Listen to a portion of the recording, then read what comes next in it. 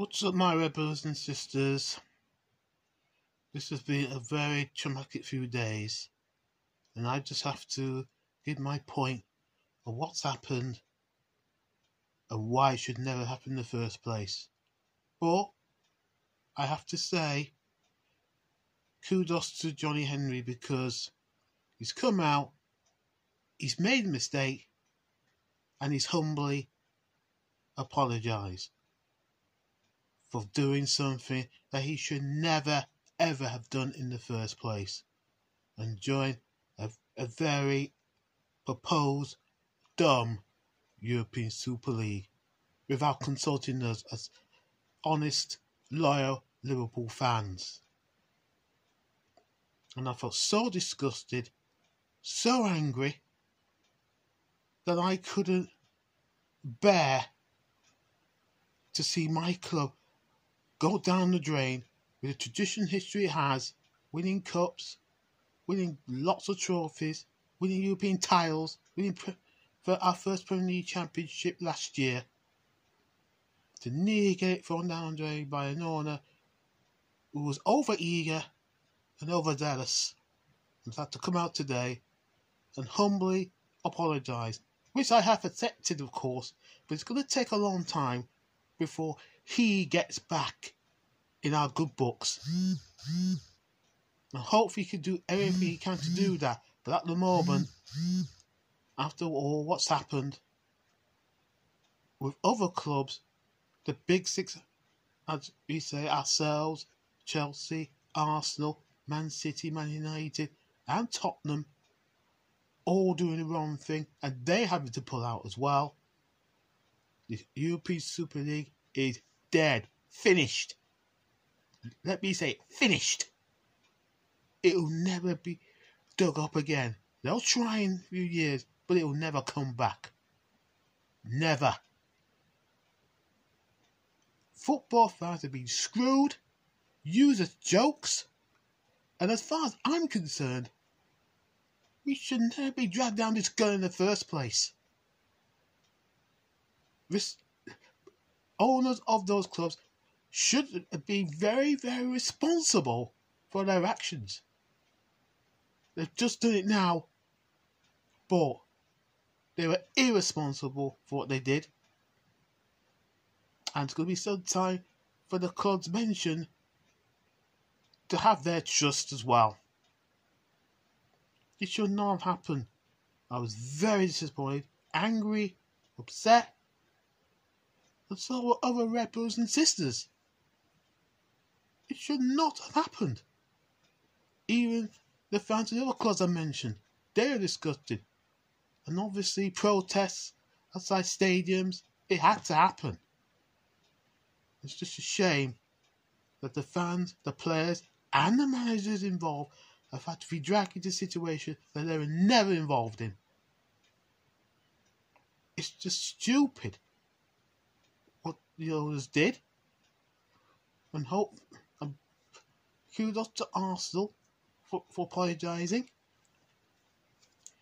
And certainly kudos to Chelsea for doing it as well, because it was wrong.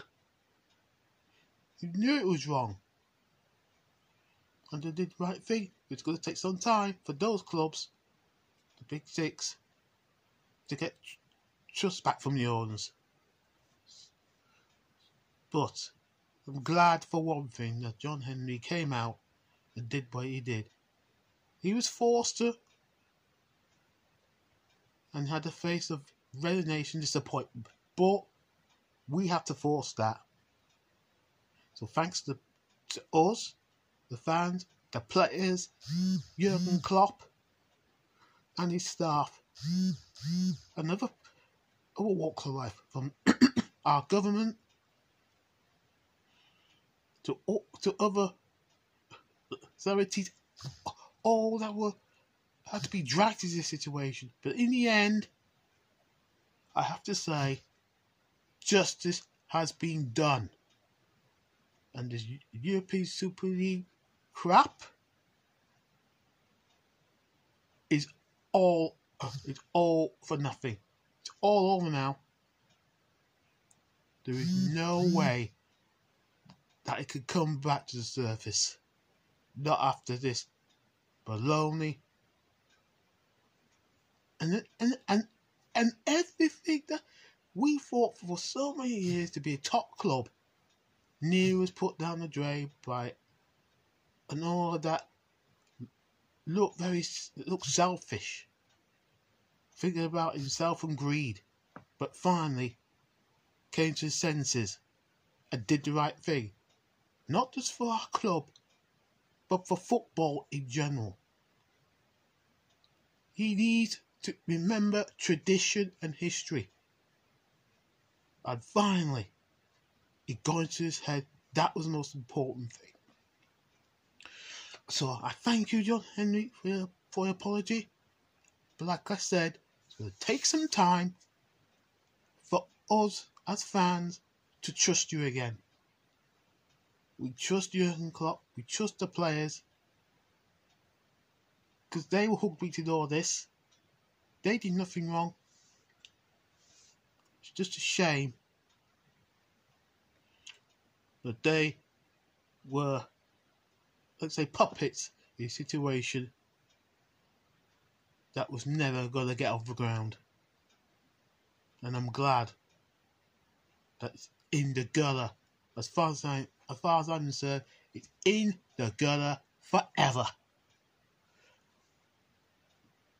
Players like Bobby Firmino. Now, this is a player that really tries his heart out, and so does the other players that are on that pitch. They bust their gut every day to try and get a result, win, lose or draw. And that's what we need. That's what I like to see. Not outside of activities like we saw the last few days. It'd be balder-dashed as far as I'm concerned. And nearly ruined.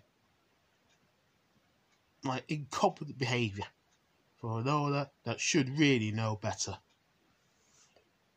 Money, he's got a lot of money, yes, but he really should have known better. To let us know first and not be dragged into a situation where he was never going to win. The only winners here are the fans, the players, and those who got involved to stop a certain disaster waiting to happen. So, once again, thank you, John Henry, for making the right decision at the right time to pull out, and hopefully you don't ever go behind our backs again or get involved in other projects that are nothing to do with football, because you're already down your reputation again, and we just turn our backs on you. All the fans will. Simple as. We can't have this again. You can't let it happen, John. Just hear me out. You can't do it again. Simple as. If you're going to help us out, make sure you buy the right players to make our club better again. And if you can, we will trust you again. But for now, we just have to take every step until you finally give us something to be happy about. And to the rest of the fans, rest of the poor fans of these strong, we vocal all this. Guys, you'll never walk alone.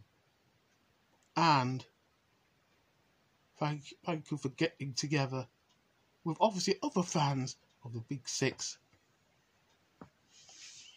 that voiced their disapproval of such a bad proposal and got it thrown out, forcing other owners to back down.